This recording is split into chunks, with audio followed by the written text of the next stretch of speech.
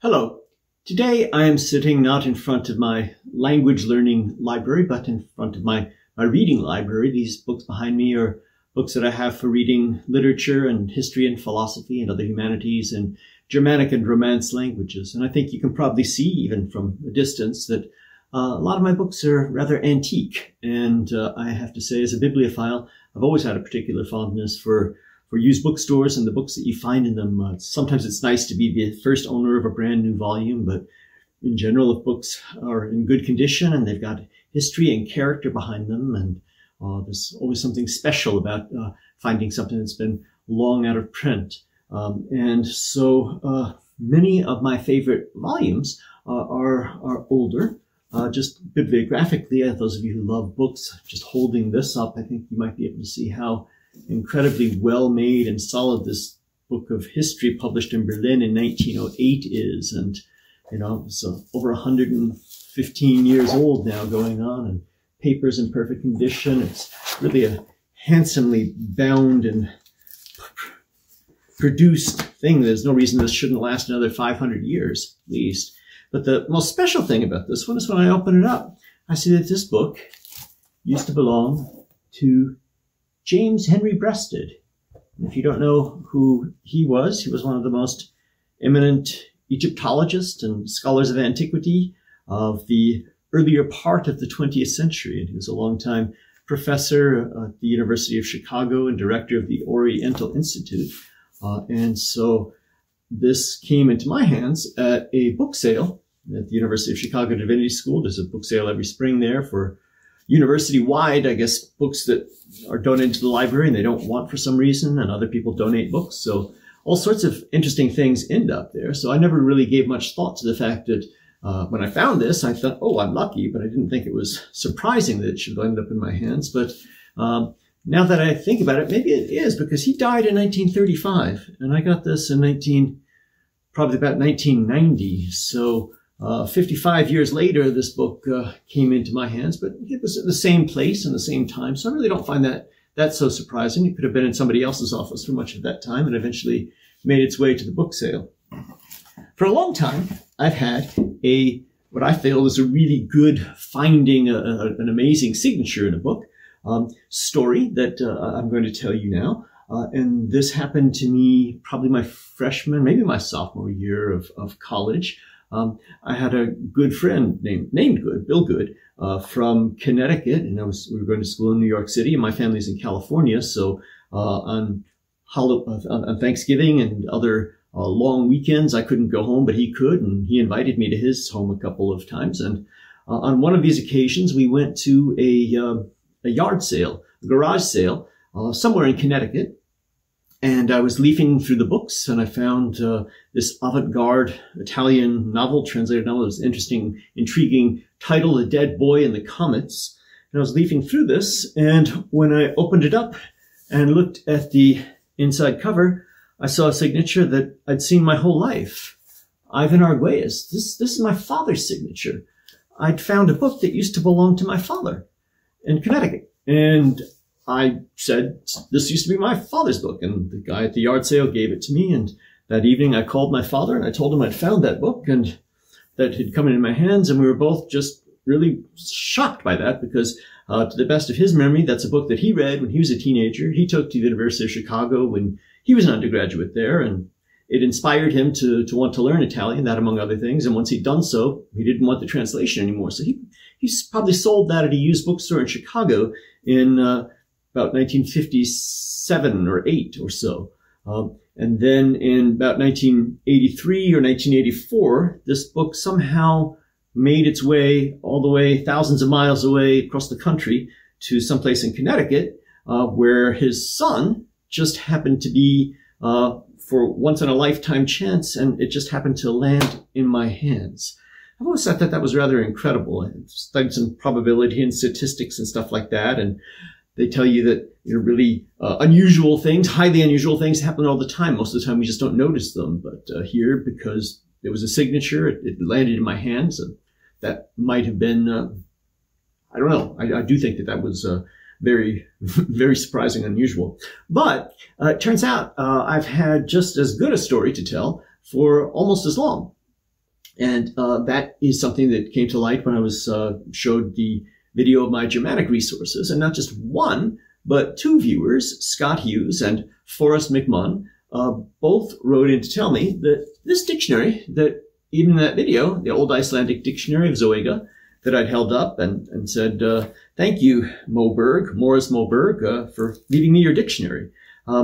This dictionary, it belonged to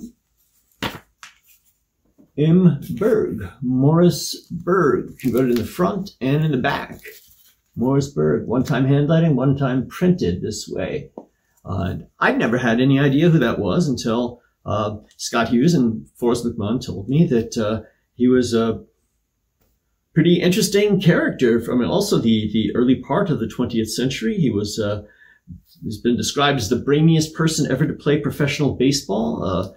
He's a graduate of Princeton and Columbia and knew many languages, and because of that, in World War II, was able to become a spy and do some interesting things in that regard. And so this book used to belong to him, and I wrote on it, found in 1985. And so I was about, in 1985, I was 20 and 21 years old. And this book, I found it on the street in New York City. And when I say found it, I don't mean it was lying in the middle of the sidewalk as if it had just fallen out of somebody's briefcase. If that had been the case, I would have tried to track him down, Moe Berg, because his name is written so prominently. No. What happened was, perhaps you can envision sometimes people, when they just, I don't know why, they just put furniture or old things out in the street for other people to take, and sometimes put a sign, free, or they're moving and they don't want it. So I was walking down the street in the East 80s, as I remember, and yeah, these people had put all sorts of furniture and stuff out on the street, with the sign free. And I'm a college student, I wasn't interested in any furniture, but there was this quite lovely steam trunk. It had, it was really characteristic and had wooden slats over a leather cover and handles and labels from different ships that it had been on it. Very beautiful atmospheric antique thing. And it wasn't too big. It was something I thought maybe I could kind of handle and put it, the foot of my bed in my dorm room. So I tried to pick it up, and it wasn't too heavy, but I could feel that there was stuff inside it. And when I opened it up, it was full of folded cloth. I think it was curtains or drapes or sheets or something like that. I had no use for that. So I was taking this stuff out, and I felt that there was something solid in it. And it was this book. And, I just looked at it at that point, probably. I thought, oh, a dictionary. I was evolving into the person that I am. I like languages and dictionaries. So I probably felt through the cloth to see if there were any other books in there, and there weren't. So there was just this one book wrapped up in drapes in this big old steam trunk on some other furniture that was put out on the street in the East 80s in New York City in 1985 when I happened to be walking down the street.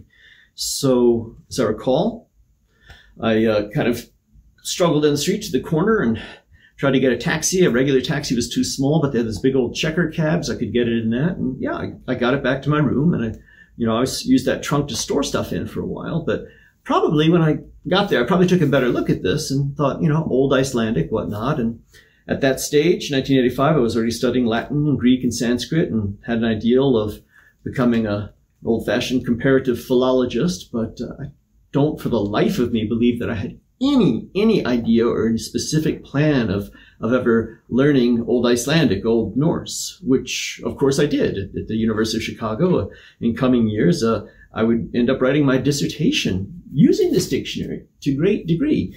This dictionary was an incredible help to me. I mean, most of the time I sat in the library or in my room, and I used this much larger Icelandic English dictionary, Cleesby, Vigfússon, Craig dictionary. But when you were, want to put this in your briefcase and walk around and maybe do some reading or studying in a coffee shop or some other place, this one's much more portable. And at that stage, I got into the habit. So I used this book very assiduously when I was doing the research for my dissertation.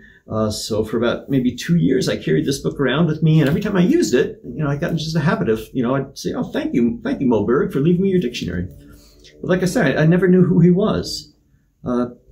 Prominent polyglot, interesting character. I guess this is probably his handwriting here next to the writing on it. That's not mine. So I'm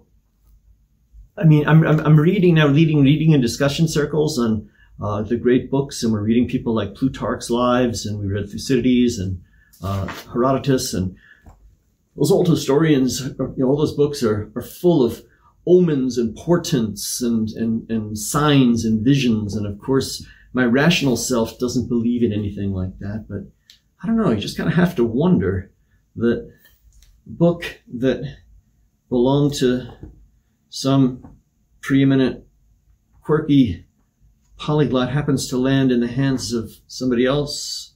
I'm not a spy or a baseball player, but probably pretty quirky, and I do my best to be a polyglot. So that his book should land right in my hands seems kind of like a portent. I mean, guiding spirit saying, study Old Norse. Maybe that's why I did it. Anyway, I've got this book.